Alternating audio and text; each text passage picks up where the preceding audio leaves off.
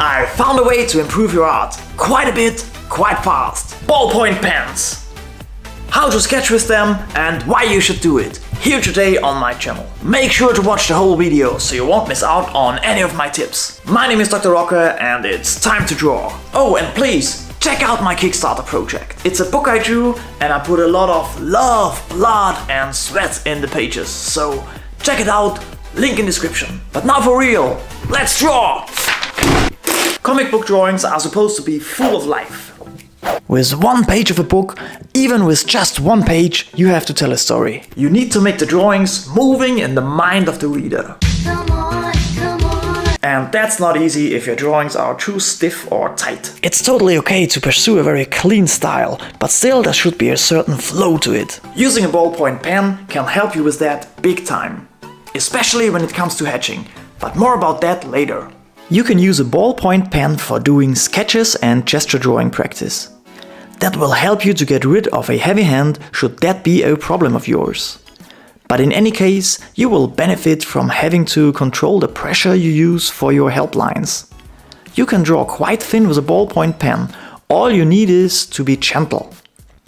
And you need to be gentle, otherwise you will not be able to get a proper sketch, since the help lines would be too thick and the whole drawing would get way too confusing.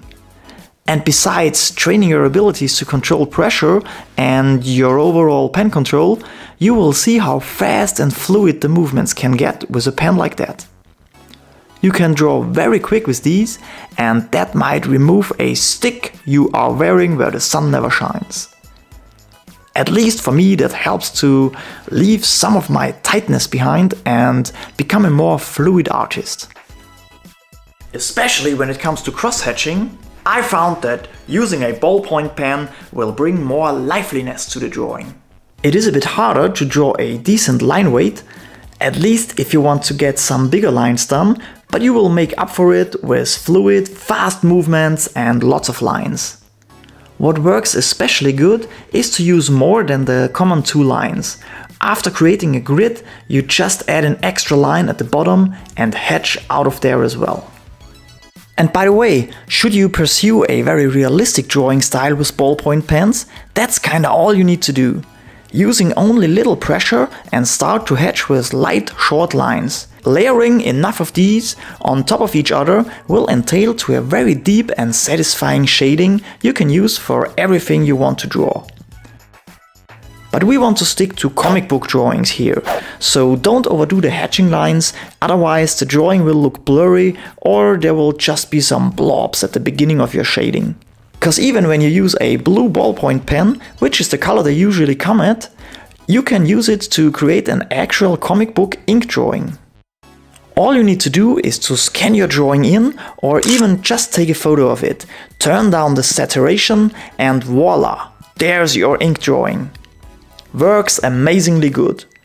Maybe up the contrast or the gamma, but that's all you need to do. Make sure to use blank paper though. You will not be able to filter out the blue lines on the Strathmore 200 series, for example, cause they are blue as well, of course. Everything else works pretty much as when using microns or something similar. You should be careful not to smudge too much, you can get rid of the pencil lines easily, pretty much all the same. Strong blacks can be a bummer though, cause you might take forever to fill these out. But a great way to experiment with them and maybe go more of a Mark Silvestri route with your strong blacks, putting even more life in the drawing. And even if you will continue to draw with the usual instruments, a trip to Ballpoint Alley will help you to improve your art, your style, and might show you some interesting and new ways to work on your drawings. So please, my friends, give it a go! And just to prove my point, I will draw Deadpool now, only in ballpoint pen, just to see how it works on a whole illustration.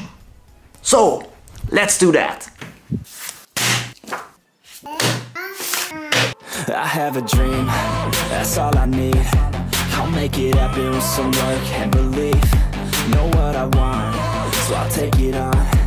I've made mistakes, but mistakes make you strong. let's break it down for a minute. I want the crown, I'm gon' get it. You hear me loud, man, I'm winning. Yeah, Charlie Sheen will be grinning. These ladies know that I'm sinning, and this is just the beginning. I'm closing in the night inning. There ain't no point in resisting. Living life like a dream, live it right, that's the thing. Every night got a team, I've been tied to the scene. Out on stage, here I'm screaming, okay, it's a dream. And I'm Okay, here's our pencil sketch. Off to Ballpoint Alley now.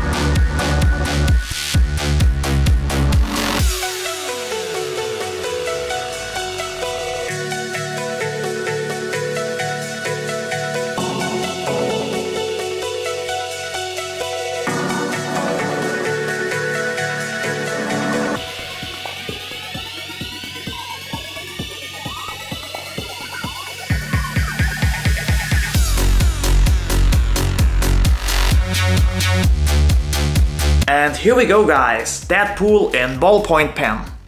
Looks solid, but still fluid. And when we alter the saturation, it will look like an actual ink drawing, ready to be colored. Take a look.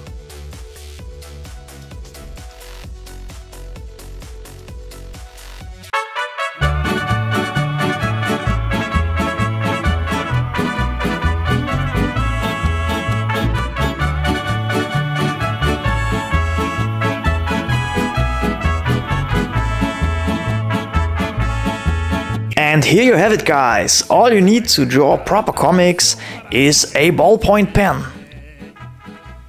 That was a lot of fun and I learned a lot here today. I hope you guys did as well and give this a go. Let me know down in the comments if you already use ballpoint pens. Also, let me know if you just did only after this video and how you liked it. Anyway, this is it for today's video. Should you be new to the channel, make sure to subscribe so you won't miss out on any of my future comic book drawing content here on the channel.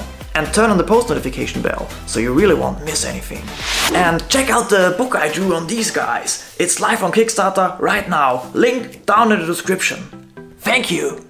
See you on the next video, and until this is out, I want you to go now and watch this video. That's where I show you how to use light sources in comic book drawings. An excellent tutorial, I dare say, and you could use it to draw even a ballpoint pen sketch and use all the tricks in this one as well. So, see you there, my friends.